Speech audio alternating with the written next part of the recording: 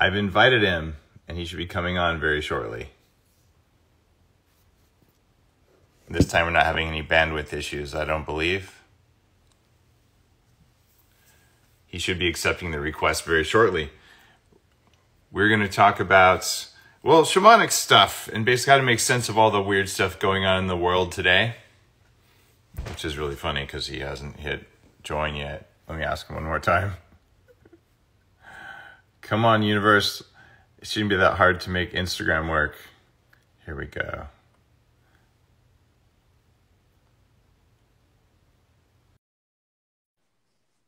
Why am I so handsome, says Marty. He's clearly talking to Shaman Durek, right? Well, I look like I'm in a gift shop at a museum. Is what somebody just said. I think, you're at Alpha Base. I remember that room. Oh, I love that. You're so cute. You're the best. You're the best. I love it. I always love that little boy in you. It's awesome. Thank you for rejoining, Shaman Durek, and thank you, everyone listening, for coming back. Everything's working with Instagram now.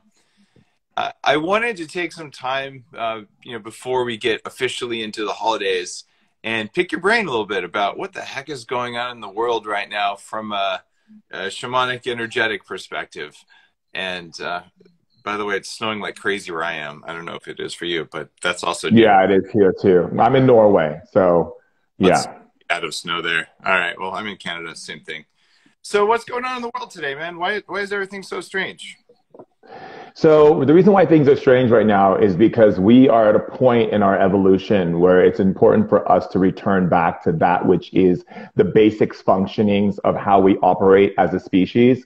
And everything that we have been stuffing under the rug and denying and not taking responsibility for, which means the ability to show up with love for, is needing to be restructured. And that only happens through alchemy. So in order to get to that alchemanical state and how we interact as a sustainable human being versus a human being that is operating from the need to constantly be codependent. So we're creating a new intelligence on the planet by recognizing how we connect with our food, how we connect with our bodies, how we connect with our community, how we connect with information and intelligence, and how do we use that intelligence and the information in a way that actually up-levels our life and optimizes our life so that we're not operating in this very low, low vibrational energy where we're not looking at all of the available resources to be able to source correct ourselves. And source correct ourselves basically means that we are literally becoming a functional human being instead of a being that's always looking outside of ourselves for someone to fix us or to complete us. And so the sustainability aspect of humanity, and when we look at it from a sociological understanding to an anthropological, we begin to understand that everything is in its sense that's happening is getting us to return back to that center. And that's the place where we actually realize, wow, I can have a relationship in a different way with myself than I've ever had. Or when I eat this food, I have a different meaning and purpose because, look, when you're at a time when toilet paper is the new bling and its value is much more than some of the things that it has been, we have to really look at how we're taking care of ourselves and how resourceful are we? Are we a surgeon of resource or are we constantly looking for someone to keep us in codependency? And so this time right now is a choice point for humanity to up level and optimize. I've been seeing this trend towards some kinds of people are just saying, well, no one's doing anything. Someone should do something. What's the energy behind that? I think that in society, we've always looked for some type of authority figure or some type of leader or someone above us to be able to make decisions for the nature and the well-being of who we are as a thriving community. And I think right now where we're coming to is recognizing that the very thing that we put our energy into, our governments and our social political systems, are not actually in alignment to what it means for us to adapt and create true understanding of what it means to live in a thriving understanding of community. So to be able to thrive, we have to return back to the autonomy. We have to return back to, it's like what I love about some of the old traditions is like that family, like how everything was passed down through family. And we've lost a lot of that. And so now it's really coming into autonomy and it's really coming into a point where we make a decision as an individual and see how the collective is responding to it by the rippling effect. What this thing is doing. Move your mic off your collar too, because you're clicking for people. Oh, sorry. Much better. All right. I like that. I like that perspective a lot. Now, everyone's asking me because I was taking my vitamins. People saying, "What stack is that?" That's the rest of the vitamins I'm taking right now. I'm not going to all those because we're here to talk to Shaman Durek. It's morning. Oh, I've watched him take a lot of vitamins. This guy is like no joke. When Dave like wakes up in the morning and I see like all the things he's taking, I shake. He just does it. He's a beast. He just does it. He gets it down. That was about half the bag that's left now. Oh, I'm sure. You talked about eating good stuff. Clearly, you might want to take some supplements, probably not as many as me unless you're on a specific mission here. What are the other types of self-care that are good for people who are almost bifurcated? So there's the thinking part of me that's like, oh, I know there's a 99 point something percent chance of survival. Therefore, I know that I am mostly safe unless I'm in a very high risk category, in which case I have something like a 90% chance of survival, right? But then there's the lower part of you that's like, I could die. And then we vacillate between those two states. What is your like meditative, shamanic perspective on how people can get grounded? So one of the things we have to understand is that we look at the body, we understand that the body is a living organism, right? And you have all of these microorganisms that do belong to the earth, and they do have a fear that one day they could die and they could perish. And so these things are affecting a lot of people's responses, because in order for us to be sustainable human beings, we have to stop, one, reacting every time we get a feeling that comes through us. And we have to start looking at discernment as a key component to our ability to thrive and maintain equilibrium. So when we're operating in this idea of reacting, we have to understand this could be the microorganisms in our body that are freaking out because it just wants to live. It wants to survive. But you are an eternal being. You are made up of an energy source of technology that is so profound in its nature that all you have to do is be able to tap into that sense and that reality. But in order to do so, you have to start seeing yourself as an individual who has the capacity to use your thinking process in alignment and conjunction with your body and with your environment. And that means what? That means cutting out any type of stimulus that's coming in from the outside world that is a low vibration stimulus. And that can come from friends, that can come from family, that can come from a lot of different people, because those, what are you saying? From Instagram even? I'm kidding. Yeah, even Instagram, because there are people on Instagram who are just talking head. They're not solution-oriented people. So they just want to keep talking about the negative and keep talking and recycling it. And recycled negativity actually creates what we call aggressive markers in shamanism. And those aggressive markers do affect your organs. They affect the way your body is functioning. They affect the way the inflammation builds in your body. And when your body feels like it's constantly under attack, then you start building more toxins and you start being more susceptible to a lower grade in your immune system. And that makes you susceptible to viruses, bacteria, all types of, germs and things that are out there, because you're not safeguarding yourself, because you're getting pulled into the magnetic stagnicity that comes from people's conversations and bombardment of these aggressive markers. And so as we begin to learn about human sustainability, we have to understand that sustainability is not just in the foods that we eat or the vitamins we take or how much we biohack ourselves. It's also in our environments, the conversations we're having, and what we're actually electing our consciousness to. It's an investment into ourselves when we choose to spend time with another person. So what happens is when we are wanting to ground ourselves, the first key to grounding yourself is being aware of yourself. And so to do that, the way you do that is you get out of analyzation and you get into observation, because observation immediately grounds you into your technology. It allows you to spirit hack into your senses. So when you go to a beach and you look at an ocean, you're observing, you're not analyzing. You go into nature, you're observing nature, you're not analyzing. But when you analyze, you're taking information that was given to you in this portion of information that isn't really giving you the understanding of how to deal with the situation. And then you go into fear, and then fear generates more anxiety, more stress. and so forth. And so we have to get into that space of observation for true grounding. You mentioned a word, discernment. I keep this thing like on my desk. It says discernment with a circle in it. And I do that myself to be discerning, right? And discernment is a very nuanced, powerful word. And I love that you used it.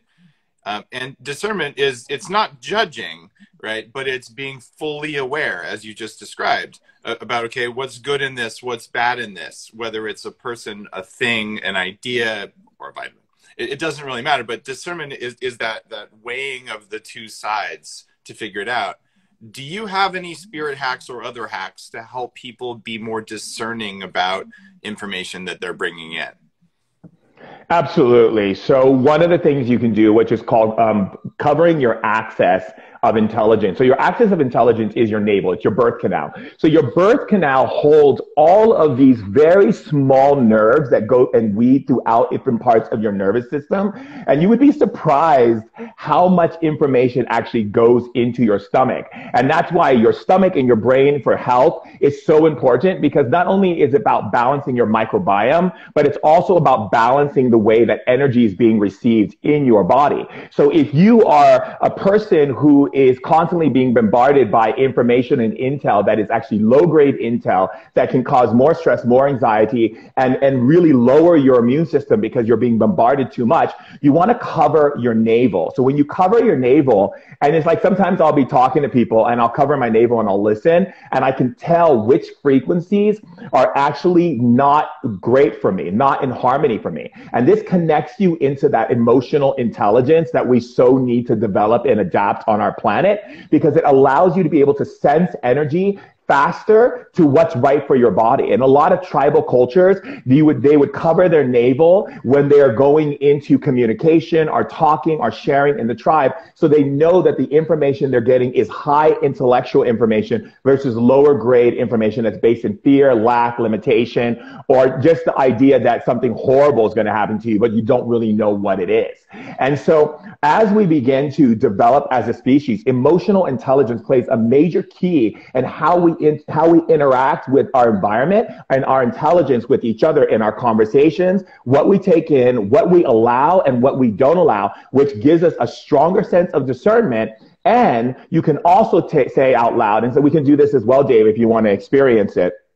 You can say out loud, drop me into observation. Drop me into observation. Of the energy of this room. Of the energy of this room.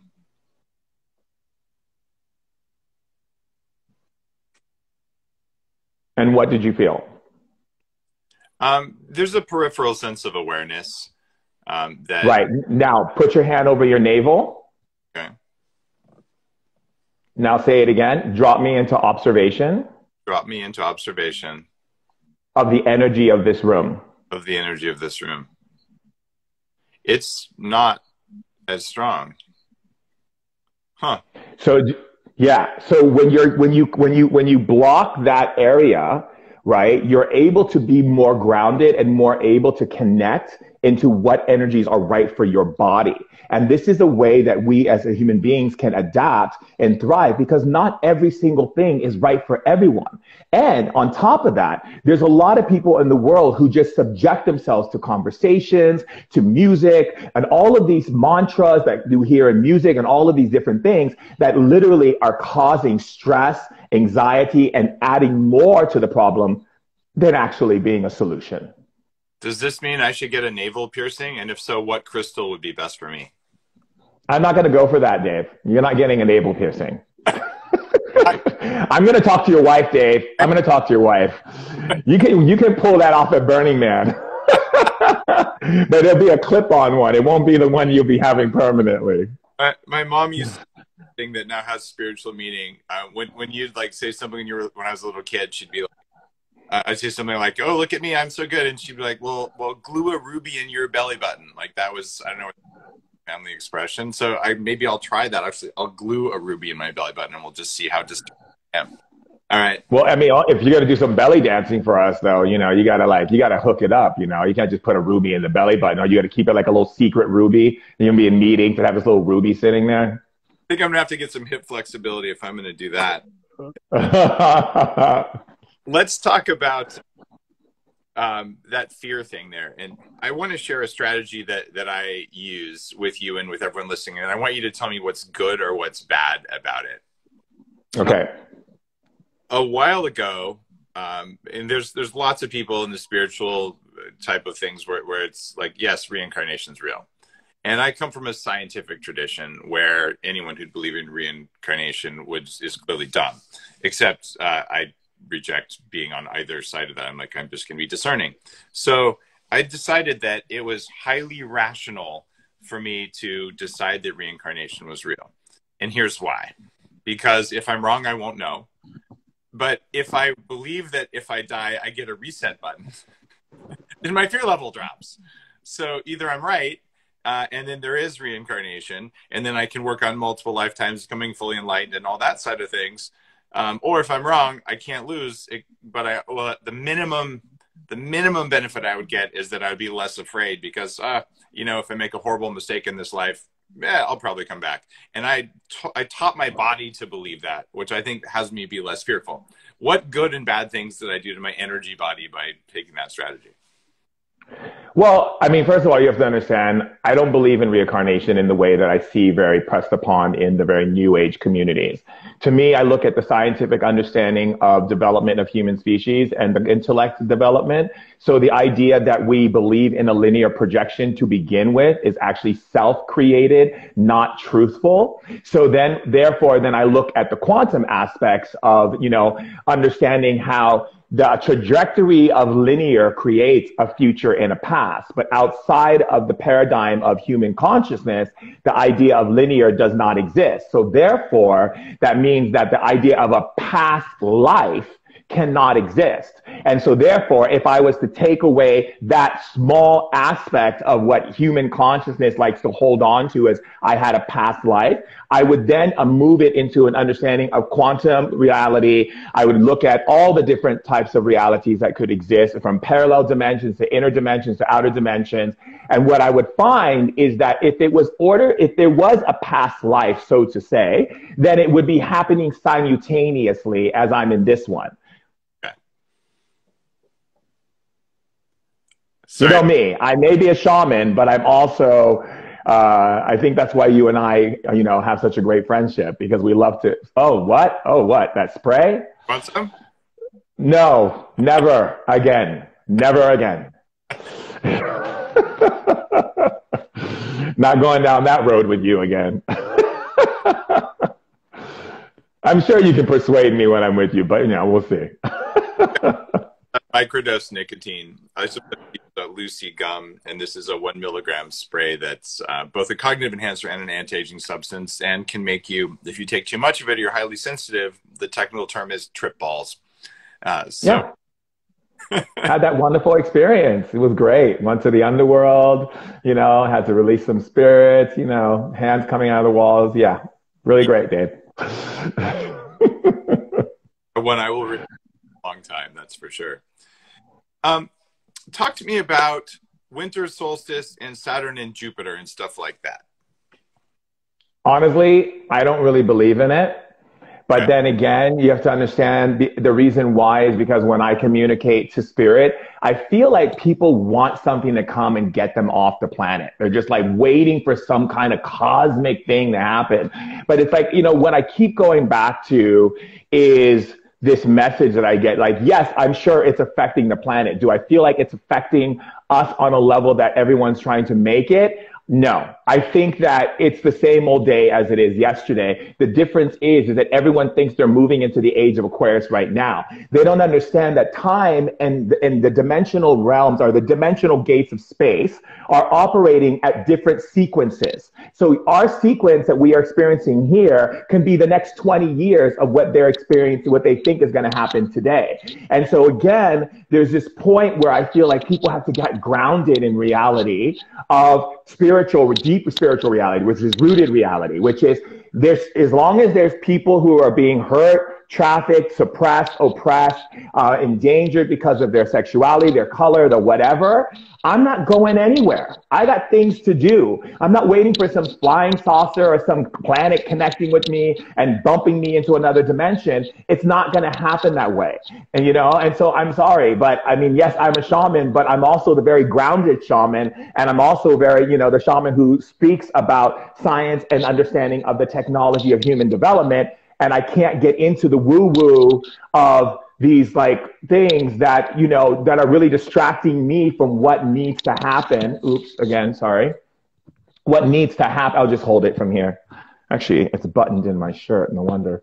What needs to happen for us to be able to up-level this planet. You know, we have a lot of resurgence to do on planet Earth.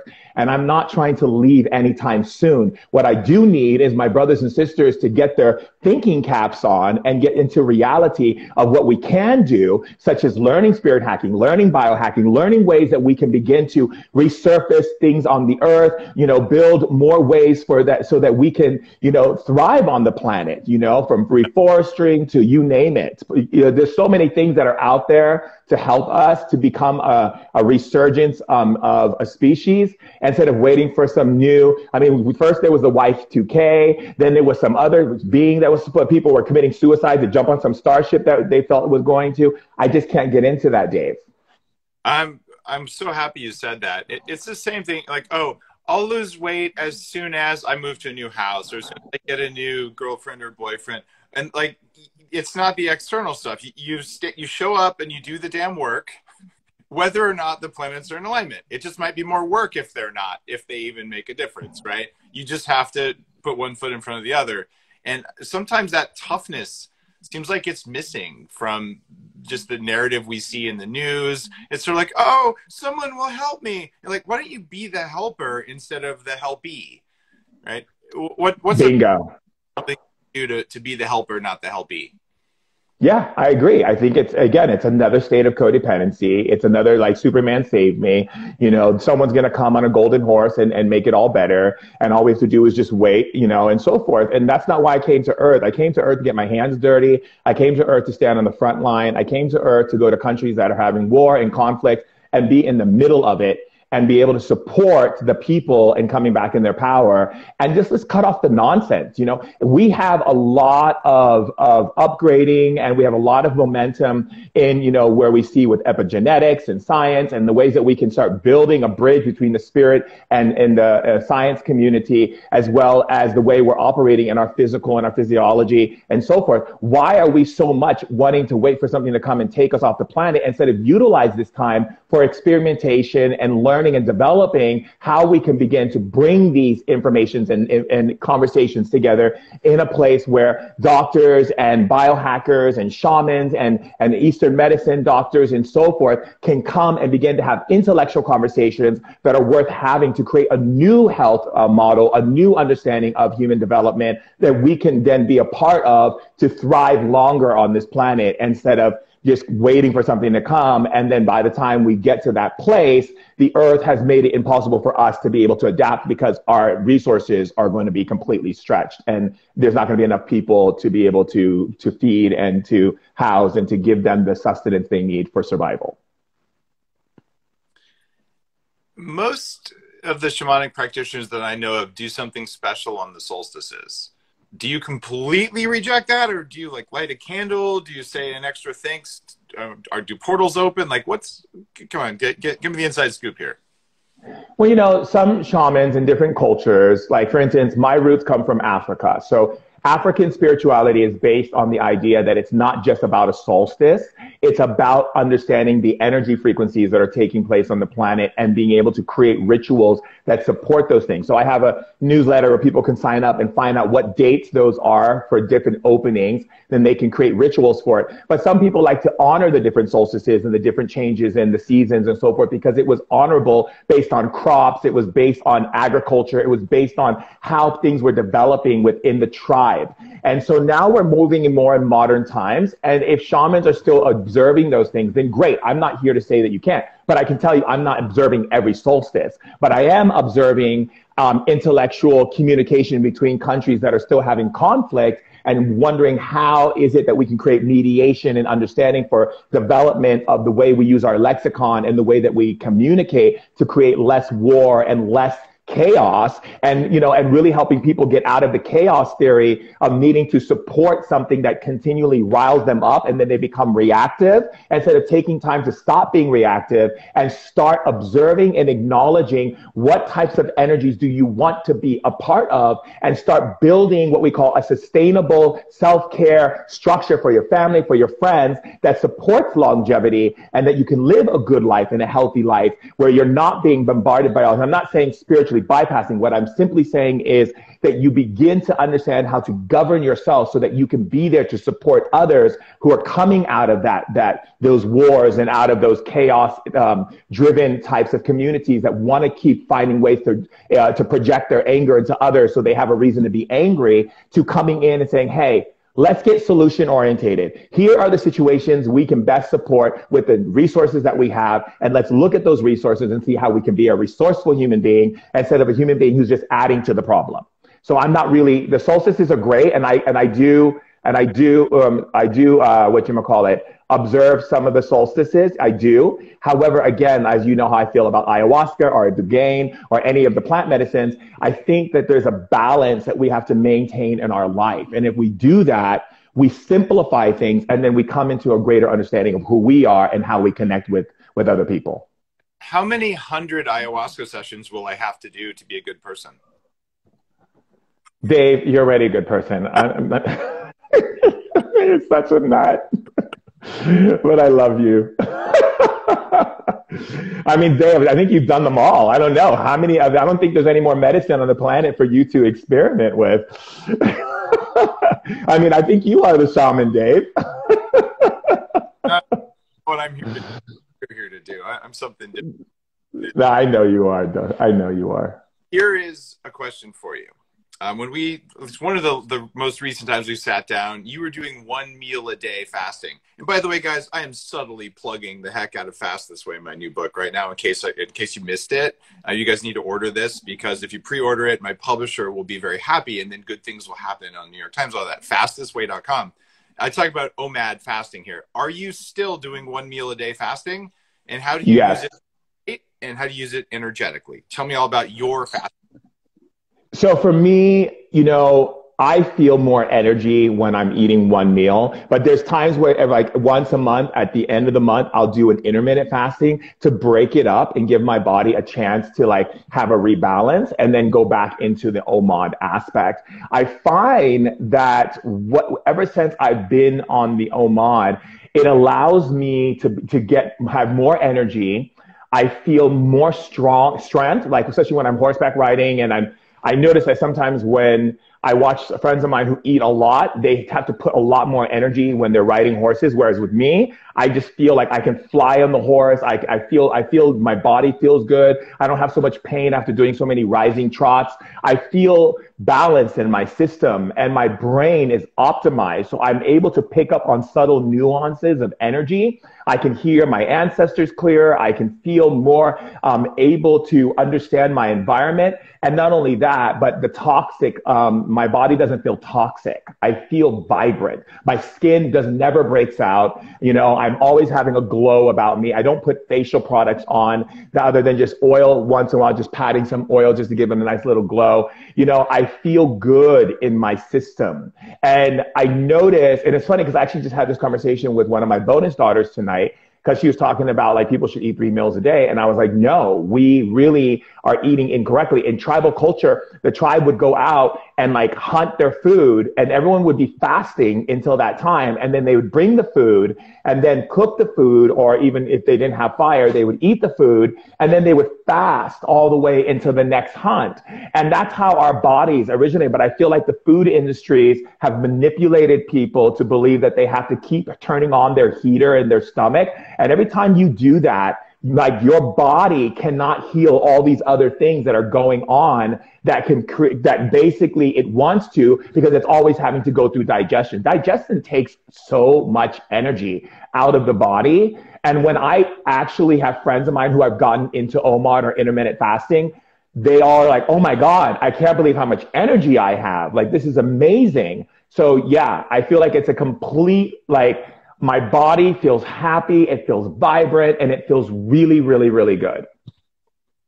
Part of what I wrote about in Fast This Way, Eddie was asking the name Fast This Way. By the way, guys, go to fastthisway.com, send me a receipt, and I will teach you the book over 2 weeks, and we'll do a spiritual fast. Because what I did, Shaman Durek, I don't think that you have the advanced edition of this book yet, the reviewer's copy, because you're in Norway, but I'll get it to you. I hired a shaman in 2008 to drop me in a cave outside Sedona for 4 days. No food, no people. Because I was afraid of being alone. I had identified that. I didn't know I was afraid of that. But I was like, why do I have this weird thing that was driving me to be in bad relationships? And I was afraid of being hungry. Because I knew that if I was hungry, I would act like a jerk. And then I would probably starve to death. So I'm like, what do I do? So the whole book is the narrative of that. And then what happens in the body. What do you think about spiritual fasting? You know, sitting down for more than 24 hours and meditating and fasting at the same time. What do people get out of that? So I believe that when your body, when you're not intermittent fasting and you're not doing OMAD and you're just doing spiritual fasting, it's great because what we call in shamanism vision quest, or what we in African shamanism we call it connecting into the spirit world in the most efficient way. Because what happens is when your body is eating anything, right, all of your system has to focus on keeping and regulating it. But when you go into just being with yourself, no food, you actually begin to access different levels of your deep subconscious mind that allows you to open up doorways to perceptions that you didn't even know you had, feelings in your body you didn't know were there, and also your sensitivity, your senses, your smell, your hearing, your eyes, the way that you taste things, the smell things, the feelings in your body become super enhanced. And when that happens, you actually begin to connect into air that you didn't even realize that was out there, but is there because of the fact that you're now able to sense it. You see, a great part of humanity is missing out on is the many levels of perception that exist. Most human beings are governed by the information that they have, and then they use that information as an intelligent resource to decide what they'll be able to look at, experience, or be a part of. So there's so much of life that people do not see, and so much of information intelligence that has not been given to someone because they're so preoccupied with the information they've already been given and utilizing that information through analyzation intelligence to keep making choices to walk or go this way or go left or go right or go straight or forward or backwards. And when you are in a fasting place, all of it goes into a center. And in that center, you connect into what we call deep soul. So the soul itself then opens up your senses and the informational intelligence, the way that you process information. Think of it as an information upload and an intelligent restructuring, because literally your brain becomes more optimized, and it literally starts to raise the frequency in the way your synapses are firing off information and intelligence, that anything that has been stagnant and limiting you from seeing these other perceptions gets cleared out. And then you begin to open up this sense, almost like an antenna, and you begin to see more, colors become more vibrant, the air feels differently on your skin, you begin to see and perceive your peripheral, your prefrontal lobe becomes different in its activity, and the way that you operate in your senses gives you what I call a new brain. It's a new brain, a new technology gets built. And I think that if we spend more time of getting into that space, even if it's once a month or once every 2 months, we're going to see an influx of intelligence on the planet and new technology, new innovation, new creativity, new music, new this. All of these things are going to happen because the brain's intellect is operating at a higher functioning speed. Whereas instead of it being drawn down because of all the other things. So that's what I notice when I fast like that. What a profound description. And what I believe is happening there with fasting from a biochemical perspective that helps with spirituality is clearly you get ketones from fasting, and all of course that ketones have more energy. That's kind of settled science, I'm going to say. You don't, but we know ketones make you feel pretty good. And that's it feels really good. Yeah. One of the little secrets in Bulletproof coffee, even if you didn't fast. in there from the NFTs. But there's something else too, and it's that you said you feel clean when you do one meal a day, and it's that a lot of plant foods, and in fact, there's in the first chapter of the Bulletproof Diet from like, I don't know, 7 years ago. So I'm like, here's the 4 big categories. It turns out there's probably 5, depending on how you want to count them, of things plants do to you because they're mad that you ate them. Right? Like they don't want you to eat their babies. So that's okay. You still needed some food. But if you do it all the time, it's that discernment thing. There's lots of good, right? And there's some bad. And if you're saying, well, I'm going to take in none of the bad, and I didn't need the good from the plants right now because I had enough good that was already in my tissues. I had enough energy. And I think that's part of the clarity that comes from eating less often and from doing a longer spiritual fast, is that there's nothing getting in the way. And you're just burning energy with no distractions in there.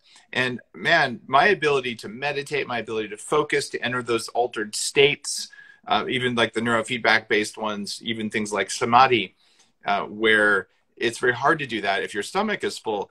There's great value to that. But how do you all day long? You're a highly energetic guy. Right? I mean, like when you, it's crazy. Do you ever get like, it's like 4:30 and you're planning to eat at 6:30 and you're like, I'm actually really hungry right now. My energy is going down a little bit, or does that never happen to you? So I don't eat at 6:30. I eat at the time where my heater in my body. So I look at Ayurveda principles as ways to understand how to cycle my eating. And so most of my eating happens between 1 and 2 o'clock, which is when my pitta energy is on fire, right? And so when my pitta energy is on fire, I can go. Like people trip off of me. Like they'll call me at 2 o'clock in the morning. I'll be working out. I'll be walking. I'll be doing this. I call it being lit, living a lit life. So for me, like, most people don't understand, like I get so much energy because I get energy by meditating. I don't need the energy from food per se to give me the energy that I need. So what I do is if I feel like I'm having that, what you call this like decline, I go straight into meditation and I start using my spirit hacks to bring in energy intelligence into my body. And then once I bring the energy in, then you're stimulating your mitochondria, you're increasing your serotonin, you're releasing dopamine, and your body starts to get this high. And all of a sudden I'm like, boom, and I'm up again and I'm getting things done. I'm putting things together, talking to the team, and it, literally, like my publicist is here. She knows I get fire. Like I'm on fire. Like I'll be like doing one interview, this TV thing, this thing, that thing, boom, boom, boom, boom. And being a bonus father to the children and being there for my girlfriend and like dealing with the press and dealing with this and whatever. And I'm just like smooth moving through it. And that's because I use the balance between the Ayurvedic principles, the understanding of fasting and OMAD, the understanding of meditation and bringing in energy as supplemental nourishment. So that gives me the ability to stay lit, stay in power, stay mentally stimulated and emotionally aware. And then I begin to, just rock it. I call it being a lit rocker. I become a lit rocker. I love that. And people are asking, what is pitta? This is the fire aspect of Ayurvedic constitution, that's a circadian rhythm. And some of us have more of one constitution than another. And you said something really important here. And most people who do one meal a day will eat dinner as their meal because it's socially most interesting. But it turns out we're eating at exactly the perfect time. If you don't worry about societal demands, around 1 or 2 is when historically, when we were just mitochondria floating in the ocean, this is when the sun was overhead, we get the most solar energy and we could feed on other little algae and things like that. And this is what we're stuck to. So we're still wired that way. So if you really wanted the perfect metabolism, you do one meal a day and you eat it around 1 or 2 in the afternoon, and you'd work out right before that. And that's right. That is the strongest and like the youngest that you can do. It's just hard if you have a job and kids and all, so you can do it whenever you want. But this OMAD as dinner will slightly affect your circadian biology, but it's still better to do that if you're ready. And for people listening going, I'm only going to do OMAD like Shaman Durek, I know lots of people who their body isn't ready and it's too much stress to go there right away. So you start out, and this is part of why I wrote Fast This Way, is that people are over fasting, just like people over exercise, right? Or you over keto, like, oh, you never go out of keto, bad things will happen to the glial cells in your brain. So Oh yeah. there's a rhythm for most people. And you're very far out there because you've been OMAD for a couple of years now, right? Yeah, yeah. Okay, so if it works for Yeah. you, awesome. But I would just tell people, start out gently, especially if you're like me when I weighed 300 pounds. And Shaman Durek, you've lost like 80 pounds, I think. Mm-hmm. Yeah, so you've lost a lot of weight as well. So when you're starting out, it's okay to be kind to your body and teach yourself to do this. I fasted for 3 days earlier this week. I did a 72-hour fast, and I was doing 6 interviews a day, and I felt amazing. And on the third day, towards 5, I was like, you know what? I'm a little bit tired now because I just been putting out energy just nonstop, right? But I can live with that. That was 3 days, right? So what I want you guys to do is don't think you have to run a marathon the first time you go running, right? No. Good for you. But, you know, you can do whatever. So I don't want you to like follow what Shaman Durek's doing or what I'm doing and say, I'm going to go for the gold right now, work up to it, because otherwise you can harm yourself. Absolutely. And there's also the point too in that for women, because women have hormones and you're operating in the way that their bodies are operating, fasting in an OBOD may not be the right thing for women. So again, it's also about finding that place that's right for you. And you'll know your body is so smart and it's so alive and it talks, it communicates, it tells you. You just got to be willing to listen and tune in. If you all of a sudden eat something and you get super, super tired, and you don't feel lit, and you're like, why do I feel like I need to fall asleep right now? My body feels groggy and heavy and whatnot. Then you just ask your body, is this the right thing for me? Perhaps I modify it in a way and really take it slow. And when it comes to Ayurveda, it's really good to know your constitution. Like for me, I'm a pitta, right? So I'm blasting fire. So if I eat spicy food, too much spicy food on any level, I'm on the toilet with diarrhea. My whole body starts heating up and I feel like I'm like sweating for days. So I balance out my food in the way in which my dosha represents, but also in the time that my stomach heaters are turning on that pitta energy, which is like 1 and 2 o'clock. So the reason why I tell people don't eat at nighttime is because you're in kapha, which is the time where you're supposed to slow down and get into that place of rest and get into that place of, you know, just taking a break. And so your body's already slowing down. So it's not going to burn all the food that you're eating. So then guess what happens? And Dave can tell you, your body then will begin to store fat. And that's why it's difficult for people to lose weight or get their body into a place where they feel lit and feel full of energy, because their body is beginning to take everything that you did not burn and convert it into fat. And that is a lot of the reasons why we see a lot of obesity in people, because obesity is not just, even people say, I work, I go to the gym, I do all these things and nothing is coming off. That's because your body's constitution is not being honored in the right way, and you're not getting enough sleep so that your body can self-regulate itself, so that you can be able to get into that space where your body's like, okay, I'm ready to go into this process with you. So what I would always say, and this is something that Dave and I believe a lot in, is create a structure for you that takes you baby steps, and you inch your way into where you want to be. You don't just like jump in the water, you know, you kind of wade in and you go in a little bit more. And what happens is you get into a space in a rhythm that feels right for you, and then you can take up the momentum and go in there. Like even when I started drinking Bulletproof coffee, I remember when Dave would send me and I used to drink it and my body's like, okay, you're drinking way too much. You need to taper it and work your way into a place that's, you know, connected to your body and what's right for you. And you can listen to what anyone has to say, but you ultimately have to become more aware of your body. And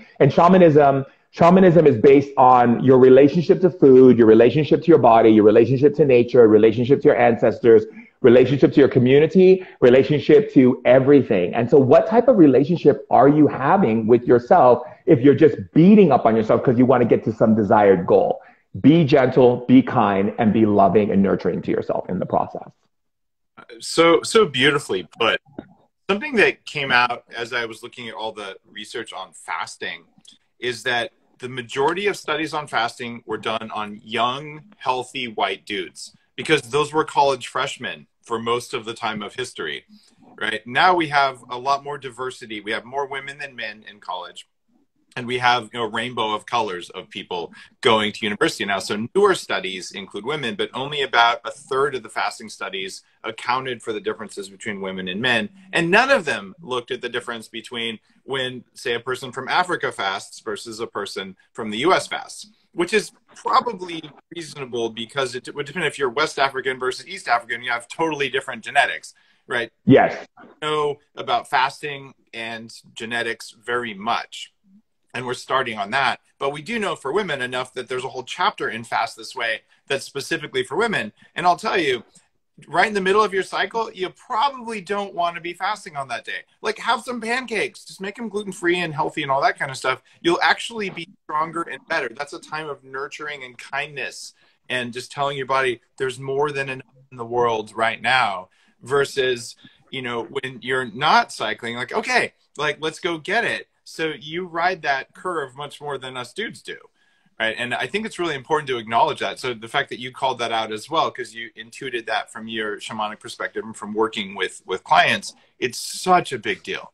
So just thank you for saying I'm really concerned about women doing OMAD 30 days in a row. That might not end well. In fact, it'll end in first poor sleep, then a messed up hormonal cycle, and then thinning hair. And with men, it takes us 2 months with that. Probably not for you, but for a typical guy who's over fasting, it comes down to, let's see, first my sleep quality goes down, then I don't have a kickstand when I wake up, and then my hair is thinning, right? So we can both over fast, just like if you run 10 miles every day and you're not ready for that, you're going to have the same thing happen whether you're a man or woman, but women always hit the wall first when it comes to that kind of stuff. Yeah, and then your body's releasing stress hormones, and you can develop alopecia, you can develop all types of situations because, it even can break down your immune system. And for women, it's important because the hormonal balance is necessary for women to keep their structure and the way in which they operate in their energy. Because if they're handling children or if they're in the day to day, how much energy women actually take is so much different than what men experience. And so a lot of the stuff that I do with women is finding what actually supports them in their daily lifestyle. Because it's easy for a woman to say, okay, I want to do this because I want to be on top of this whole thing. Again, you have to look at your lifestyle. You have to understand who you are as a woman, because there's different women, and then there's menopause and there's, pre and post, and understanding that as well, because there's all these other things that go on to, like, basically how much, if your sugars in your body, are you taking in salt, and like people who overeat kale, like, which is a poison to the body, like, it's like literal poison. And I see these like spiritual communities and like these health and wellness people going like, oh my God, I had a kale salad. I had a kale salad yesterday. I had a kale salad this day. I'm like, you're literally going to like make one of your organs stop working because you're literally destroying your whole entire system. And people don't realize that because they're not educating themselves. They're not listening to people like Dave. They're not going and talking to people who are in the world of health and wellness, who are really standing in health and wellness, instead of just being like hot and looking cute on Instagram eating kale, versus like, here are the things that happen when you eat too much kale, and here are the things that can affect you. And the same with anything. And so for women,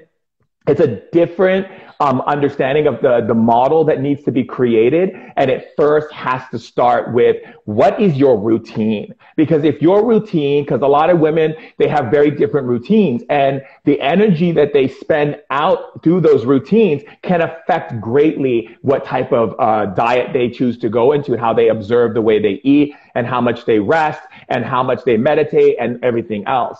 And Dave can tell you about the kale because he's an expert in all of that.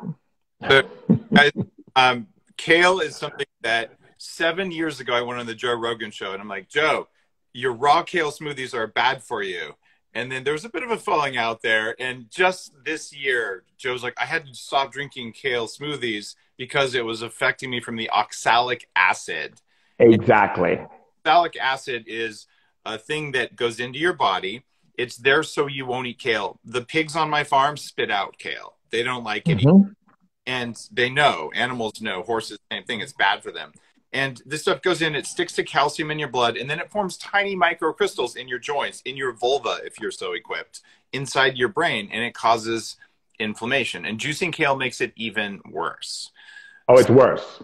Yep, even worse. And so if you're going to do kale, and some people do, always take it with either calcium carbonate or a pinch of baking soda to at least get the crystals to form in the kale and in your gut so you can poop them out instead of in your blood.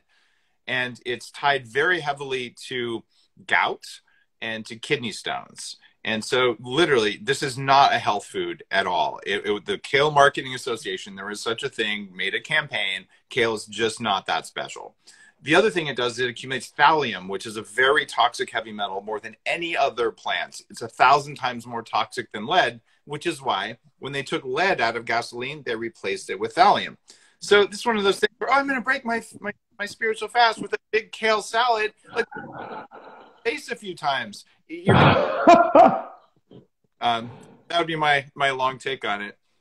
Now, yeah, and also what it does is it also creates an imbalance in women's bodies too. It creates a high level of acid in women's bodies, which can lead to all types of malfunctions within the uterus walls, the way that the tissue is forming because of the inflammation, which can lead to bulbous tissue, which turns into cysts in the ovaries, and also creates what we call a blocking in your intestines. So people who want to have good intestinal health will start getting what we call these creases and fissures that can lead to everything from hemorrhoids to bleeding inside of the intestines. And if they're over a period of time, if you don't have the right amount of food in your system, your intestines then can go into irritable bowel syndrome, and then you can get cancer of the colon. And so there's all of these different things that happen when you're actually putting too much of that in your system. And it's important to balance out how you eat your food, right? And making sure that the way you eat is not because everyone thinks it's on trend. You want to stay away from trends,